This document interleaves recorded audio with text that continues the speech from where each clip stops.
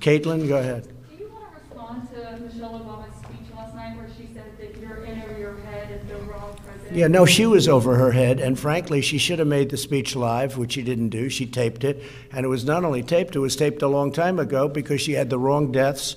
She didn't even mention the vice presidential candidate in the speech, and, you know, she gets these fawning reviews. If you gave a real review, it wouldn't be so fawning. I thought it was a very divisive speech, extremely divisive.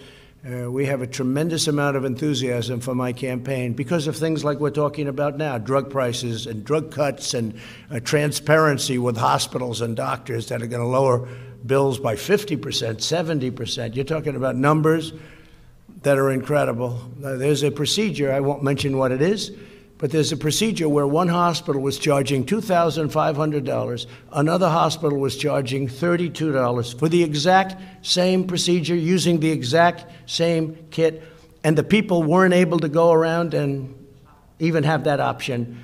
And it was the exact same. In fact, we did a study, and the one for $32 actually did a better job, okay? How about that? $2,500, $32, and the cheap one did a better job using the exact same stuff. So that's what we're talking about. We're talking about numbers that are incredible. No, I thought her speech was very divisive. And frankly, I wouldn't even be here if it weren't for Barack Obama. See, we're standing in the White House. I wouldn't be in the White House except for Barack Obama because they did a bad job, Biden and Obama. And if they did a good job, I wouldn't be here. I'd be building buildings someplace and having a good time.